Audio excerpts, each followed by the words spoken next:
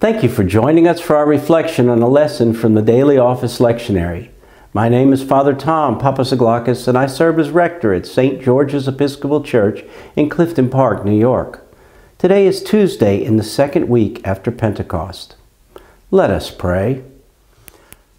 O Lord, make us have perpetual love and reverence for your holy name, for you never fail to help and govern those whom you have set upon the sure foundation of your loving kindness.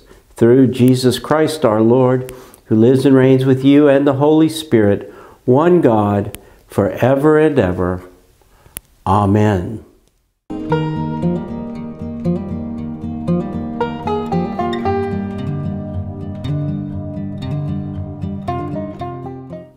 Our lesson is from Paul's letter to the Romans, the 4th chapter, beginning at the 1st verse.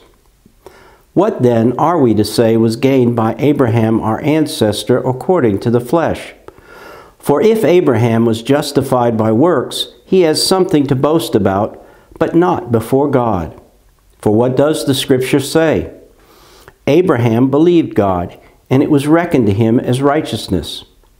Now to one who works, wages are not reckoned as a gift, but as something due. But to one who, without works, trusts him who justifies the ungodly, such faith is reckoned as righteousness. So also David speaks of the blessedness of those to whom God reckons righteousness apart from works. Blessed are those whose iniquities are forgiven and whose sins are covered.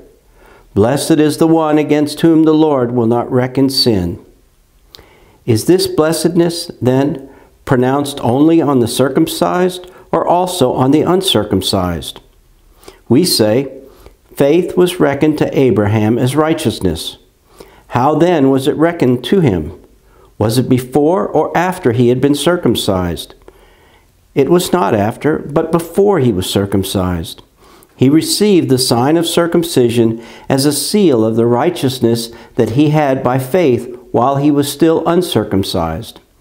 The purpose was to make him the ancestor of all who believe without being circumcised, and who thus have righteousness reckoned to them.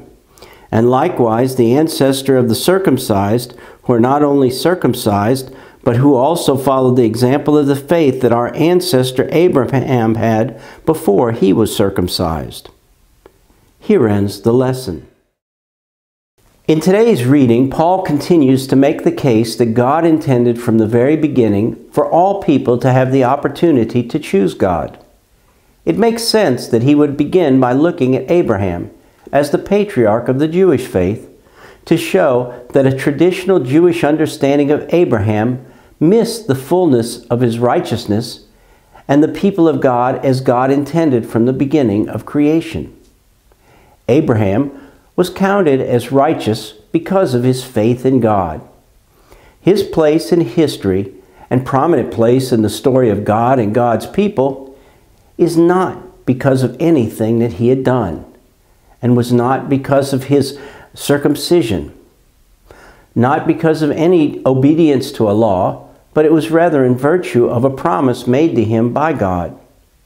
As a result, Abraham became the father of all believers, as his faith was confirmed as the type of Christian faith that was to come. Because of that grace and favor, Abraham is the prime example from the Old Testament of someone who has no reason to boast. The rabbis taught that Abraham had such an abundance of merit from his works that his descendants would benefit in all future generations. Paul took that teaching, and the teaching that assumed Abraham was justified by works, and as such had something to boast about, and showed that his boasting was only before other people and not before God. His point was that while a person could accomplish righteousness through works, it would never be something they could boast about before God. Abraham nor his descendants were in a position to boast of his works in God's presence. Paul quoted Genesis 15:6, where it says that Abraham's faith in God and his promise was credited to him as righteousness. And this happened because he believed. God imputed or credited righteousness to his account. Abraham was justified not because he worked for it, but because he trusted God, just as we must do in our day. Let us pray.